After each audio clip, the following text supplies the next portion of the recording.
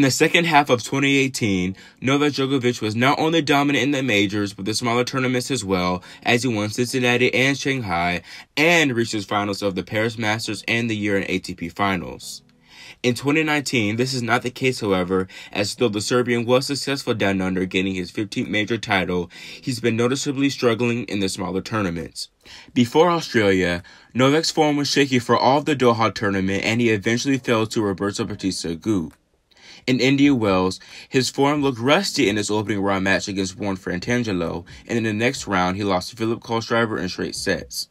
Here's what he said after that loss. I liked my chances more at night against Kohlschreiber, but it wasn't to be last night. It was raining, but completely different conditions today. Ball bounce is much higher, and obviously he uses his spin very well. I wasn't playing well.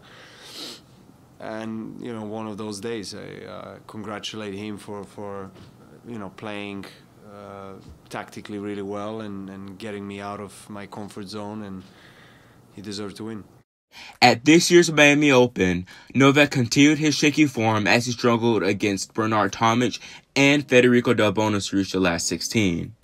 His game improved, though. It was dominating his opponent, Bautista Agut, winning the first set 6-1. But when the rain came, everything changed, as Novak would end up dropping the match in 3. Here's what he said after that match. Just lost 2 matches. Those 2 days didn't work. Anything particular with your game that you didn't feel was right? No, I don't know. I mean, I thought I played well today, and throughout this entire tournament,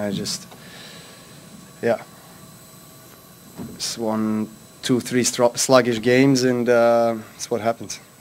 Now here we are at Monte Carlo, and Novak has had yet another shaky start early on in the tournament, dropping a set to Philip Kohlschreiber. His game improved, though, as he subsequently dominated Taylor Fritz in the following round. When he played his quarterfinal match today against Daniil Medvedev, he wasn't close to his best, and it showed as he lost again in 3 sets. This is what he had to say after this match. Well, yeah, for sure. I mean, French Open is the ultimate goal on clay, and I hope I can. I mean, for sure. I mean, it's expected in a way for me to peak right at that tournament, because that's what I'm aiming for, and this is only the first tournament on clay, and it's a long season, so let's see how it goes. The reason why I'm playing his reactions to his losses is to show that he isn't too worried about them. Yes, he does seem a bit disappointed, but overall, he's not too beat up about these losses, which is, in my opinion, not a bad thing.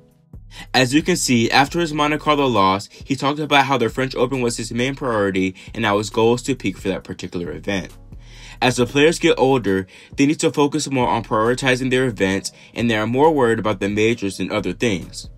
It's not that he's intentionally losing these matches, but he doesn't place a heavy importance on them like he does the majors. At this year's Australian Open, Novak was dialed in almost every point, especially in the latter stages of the tournament. During this event, Novak was in his peak form as both his mind and body were both at their best. It's rare for this to happen, and I just think Nole is preserving this play for only the majors. It's like he's almost afraid to play at his best. In his press conference today, he also said that he was tentative to go for some of his shots. I think that he'll need to start going for them more, because it's difficult to play tentative for months at a time, then try to turn it on for 2 weeks. So therefore, for his next 2 tournaments, which is Madrid and Rome, he needs to be more aggressive and go for his shots more to help him peak better for the French Open. Do you think Novak will indeed peak for Roland Garros, or do you believe it will be too late for him to do so when the time comes around? Leave your thoughts in the comment section below, and subscribe and click the notification bell so that you get notified whenever I post new content. Thanks for watching, and I'll see you here next time on Grand Slam Tennis News Today.